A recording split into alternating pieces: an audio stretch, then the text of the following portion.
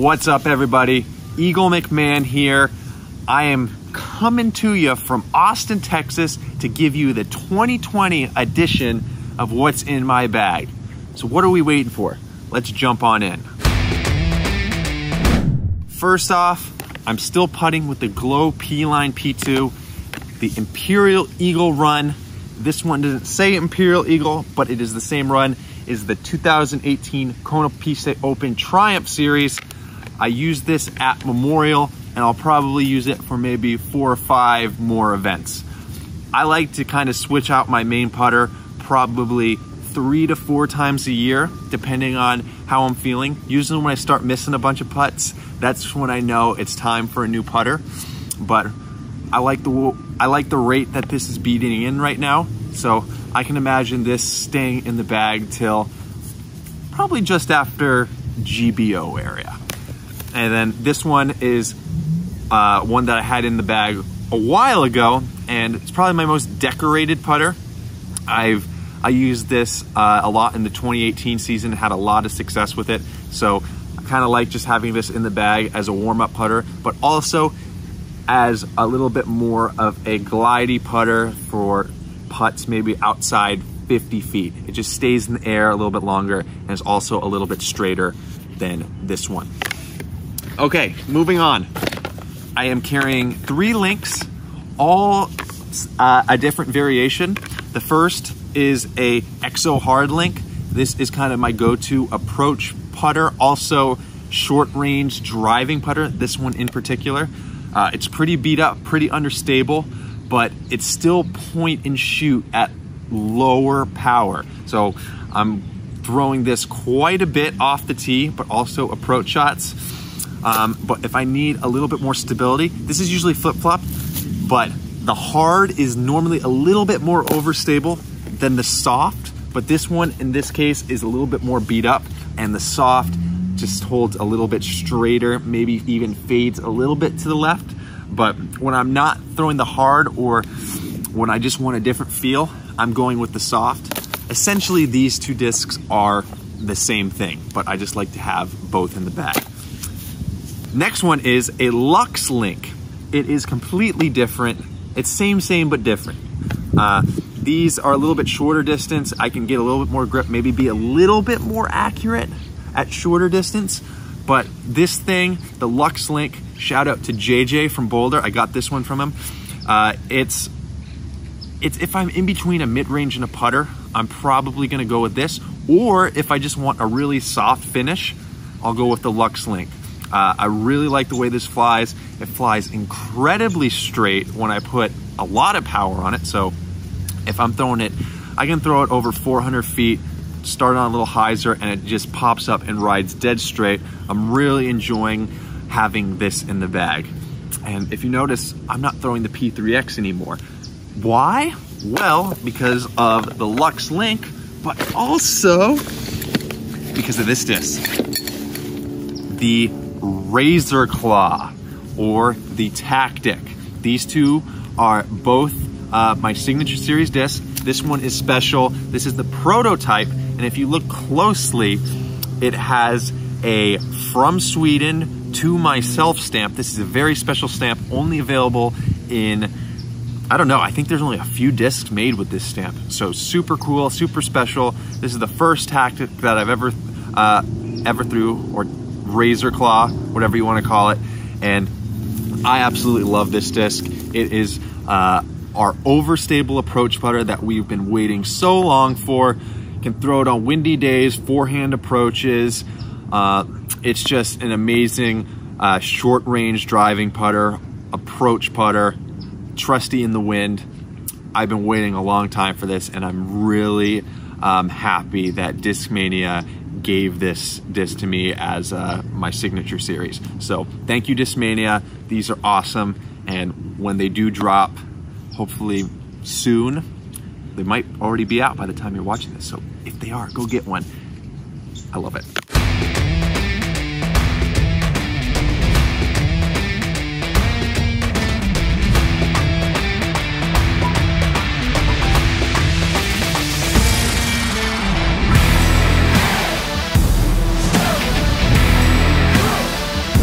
right, next, I am carrying 3 Glow MD3s. There's one that I don't have in the bag at the moment because I lost it at Memorial, but I will be getting that back. So here's a picture of the disc that I lost. Shout out to Corey Mural for picking it up out of the lost and found, and shout out to the guys who got it out of the water. You guys are awesome. But until then, I have a different one in the bag. But first, have the European Open from 2013 Glow MD3. This thing has been in the bag since 2015. So that's a long time. This is the oldest disc in my bag, and honestly, I can't believe that it is still in my bag. So at this point, this thing is just a relic. It's understable, and you know, there's a certain time where you just need to go in your bag and pull out your trusty mid-range. Next, I have a newer European Open Glow MD3 that is pretty much my go-to kind of slight hyzer to straight shot. Also throw it for some forehands. This is kind of the go-to straight flyer at the moment. And I'm kind of toying with this. It's a Huck die, but it's essentially an Iron Samurai, same run. This just kind of fill in the bag at the moment until I get that crowned eagle back from Corey. But you never know, it might stay in the bag. I threw it a few times today, and it seems to be holding pretty stable, which is kind of what I need it for. So those are my MD3s.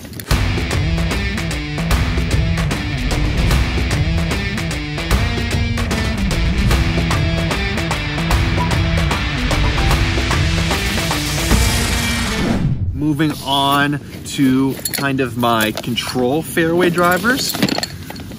Right now, I got 3 in the bag. This one I'm kind of toying with right now. I think I really like it. I'll tell you about it. It is the 3-tooled FD2, not the Royal Rage, but the standard C-line, just kind of an X out. I really like this plastic. It feels a little bit different than the Royal Rage, maybe a little bit stiffer, maybe a little bit taller in the hand, but not quite as tall as this disc, the Instinct. I really like the feel for forehands. I had it in my previous in the bag. I'm kind of revisiting it. I don't know if it'll stay around, but if it does, I can imagine it's for more wooded courses. The next tournament I play right now is Waco. This will probably be out around that time or maybe after, but I'm planning to throw this sidearm on quite a few holes there. So we'll see how that goes. Next, one of my favorite discs that we have released recently is the Evolution Instinct. I got 2 in the bag. This white one, or white ones in general of the Neo Instinct, are a little bit more understable. I don't throw the FD anymore, so this thing has pretty much replaced the FD. This is for rollers, or if I need a hyzer flip shot for maybe a little bit more accuracy orientated shots.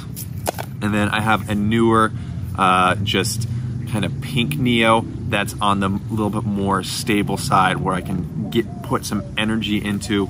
It's gonna fly straight and maybe have a little bit of a finish to the left. Now, one of my most important discs is the FD3. Currently carrying 4. I'll tell you about them by stability. Shout out to Jaime. He gave me this amazing swirly one out of his special stash at the warehouse. This is my least stable. It's kind of in place of a Luster FD3. So it has some good glide, a little bit straighter, and you know, yeah, it goes a little bit further than your standard FD3. Next is the Color Glow C-Line. It's a little bit more overstable than the one I just told you about, but it still has good glide, good stability, really comfortable for forehands. Whenever I have the opportunity to throw this disc, it's really great. I haven't really thrown it too much for backhands quite yet, but I imagine that when I need it for maybe a little bit straighter shot that still has a good finish, I'll be reaching for this.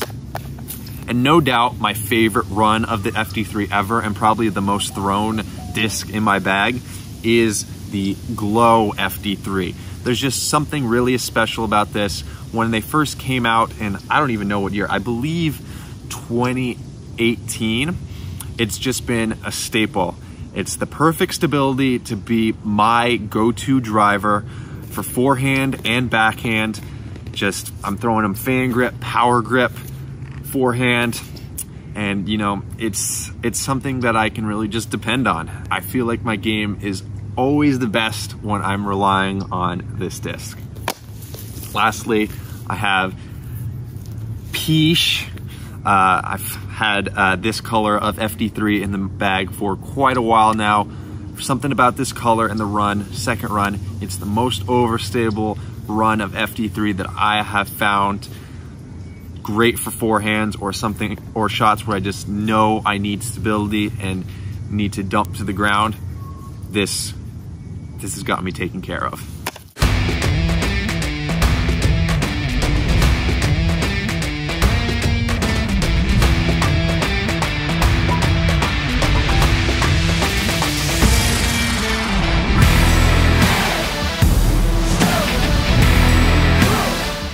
Next is the PD. Sometimes I have 3. Right now I have 2. I have a first run C-line. No surprise, it's my favorite run of PD. Power grip, fan grip, sidearm. Very versatile. For my power, it's kind of my straight flyer. Has a little bit of consistent finish to the end. Love throwing this disc, especially on courses where it allows me to throw this disc a lot, especially like Milo up in Oregon. I'm throwing the first run PD probably the 50% of the time out there. Just absolutely awesome disc. I wish I could throw it more, but it kind of, it depends where I'm at in the country.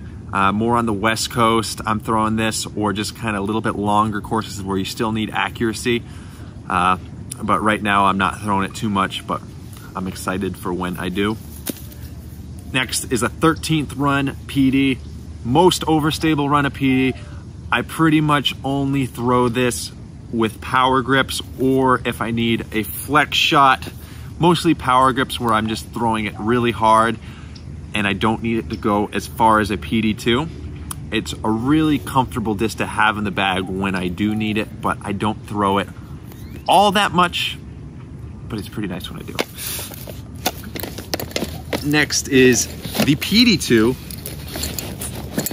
I have 3 in the bag. I can't tell you what runs they are. This is one of the latest runs. For a PD2, it's not too crazy stable. It's kind of my distance PD2 slash forehand PD2, where I just need a little bit less distance, like a cloud breaker, or I need something to kind of fall out of the air, but still get some good distance, like this guy. Have a old run of S-Line PD2 that's fairly stable. This is probably the PD2 I'm relying on for mid-range distance, not a mid-range, but mid-range long distance shots that I just need to be pretty consistent. Shout out to Austin Montgomery. This came out of his special stash.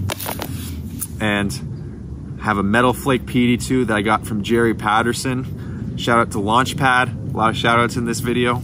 But yeah, this is a Metal Flake, so super overstable, really reliable. And usually I have a Hypno Hawk in the bag, but I don't have it at the moment. Oh, there's a ladybug on my bag. That means everything's going according to plan. Good news. But back to the disc. Yeah, I usually have a Hypno Hawk in the bag, but I just don't have one right now because I'm carrying so many discs, guys. It's crazy. I want to carry even more, but I'm already at like around 30 discs. If I carried any more, that'd just be way too much. But this kind of does everything I need to. I imagine like at GBO or any kind of more open courses where it gets windy, I'll probably throw a Hypno Hawk in the bag. So yeah, keeping it at 3 right now. I don't really need more than 3. All right, next disc is the DD3 or the Cloud Breaker. This one is a DD3, not of the Cloud Breaker variety. This one is from the latest run of Cloud Breaker. I'll tell you about this one first. Really grippy, just an amazing feel. This one's a little bit flatter than the other one I have. And right now, this is kind of my forehand or roller disc. you know, I'll throw it backhand too. Just, they're pretty much the same disc, honestly.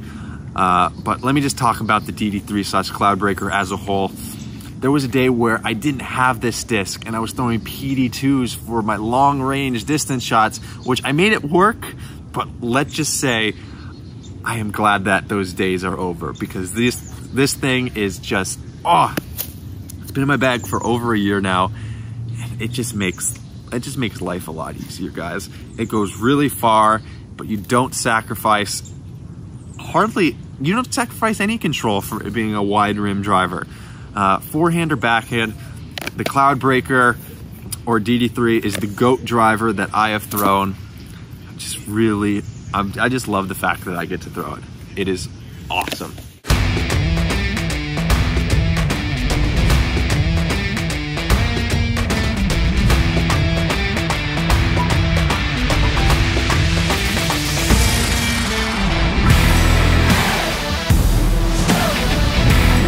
Two more discs that I'll tell you about. First one is a D-Line TD. I would normally have an FD in the bag, but I went up to the warehouse and the D-Line FDs that they had were a little bit, I didn't really like the feel of them, and I couldn't find any max weight. So I found a D-Line TD, which was a really grippy D-Line plastic that I really love. So I figured I'd give it a try, and it behaves essentially the same as a D-Line FD. So really like the DTD at the moment. Could substitute it for a D-Line FD. Not really much difference when you're throwing it as a paper plate or the type of shot that I'm trying to throw for. Just really understable, gets to the ground and rolls. Yeah, it's doing its job. And finally, the Metal Flake Max, still got it. It is by far the most overstable utility disc that I have found. It's the security blanket that I need to know that I can go out in any condition and compete. There's a 100-mile-per-hour gust of wind. This thing can fight it. And you know, with my power, I need a disc like this. Most players would not need a disc like this, but with my off-axis torque at times and me gritting my teeth, throwing as hard as I can, this disc definitely finds its place in my bag.